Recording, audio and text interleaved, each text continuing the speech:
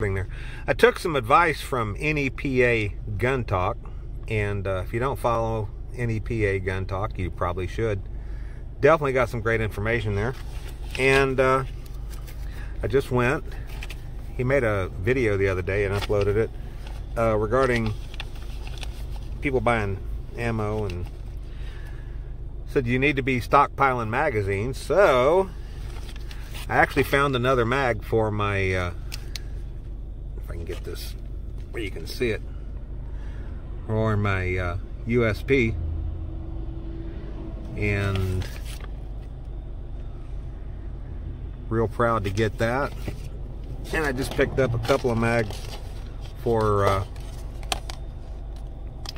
Smith & Wesson 45. Don't forget my gun lessons. Yeah, and my girlfriend gave gun lessons while she was in there. Yeah, that's for my M&P 12078 model. And yeah, really sweet. I was so happy to get these.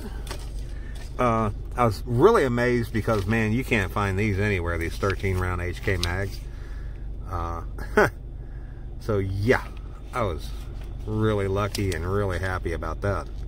Anyway, all you all take care, and I really really happy that I stopped at this gun store. I've never been to this one before, but I think I'm gonna be a good customer. Talk to you later.